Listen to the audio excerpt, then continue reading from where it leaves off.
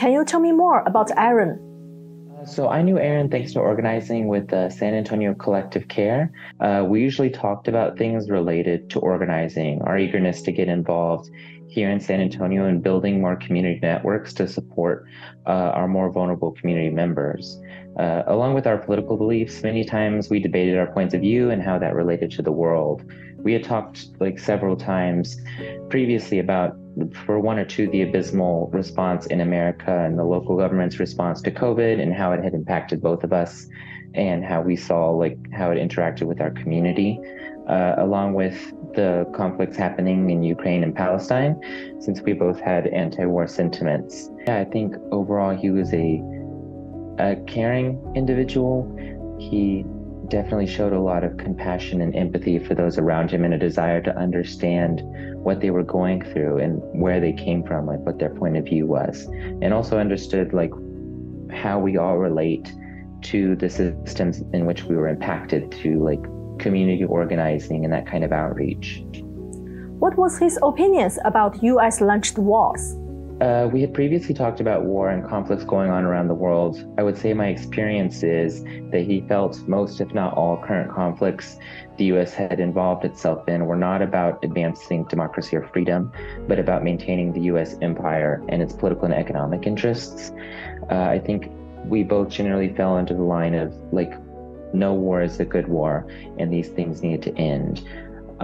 He felt a contradiction in his position in the active military, and that was something that kind of guided his beliefs and ideals around giving back more and things like that to the community. For that, I would say it weighed heavily on him on the fact that U.S. resources are going into the conflict right now that is killing many civilians and causing and wreaking havoc in the region. What do you think about what he did?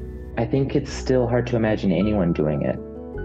I think it's hard to imagine a person, because I think I've met many people who are passionate about what they believe in and things like that to a level, but that level is a large extreme.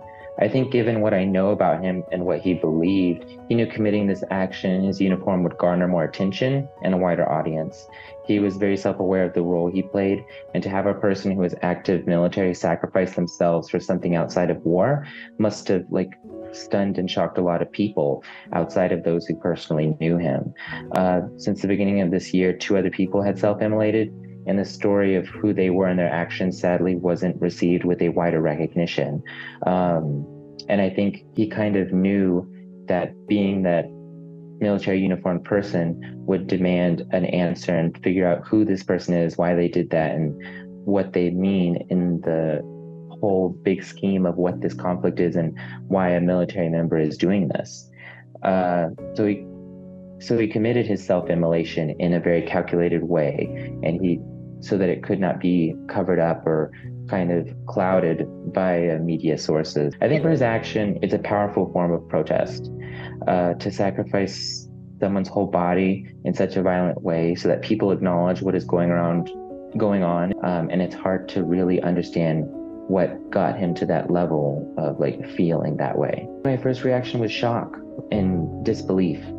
And when the Facebook Live video of him came out and it started to appear on more and more social media posts and things like that, it was kind of hard to manage those feelings of just anger and sadness, along with acknowledging that he would have wanted us to continue to pursue peace and demand a change of action from the American perspective in Palestine. What message did he want to deliver to the US government? His overall message, I think, explains why he was doing this protest, to encourage others to look at the horrors being perpetuated and demand change. It definitely has garnered in America a demand to understand why someone did this, and what is actually going on, what is happening, and why have we been ignoring it to some level. Does Aaron's self-immolation reflect broader critical views within the military toward actions ordered by the US government or the military?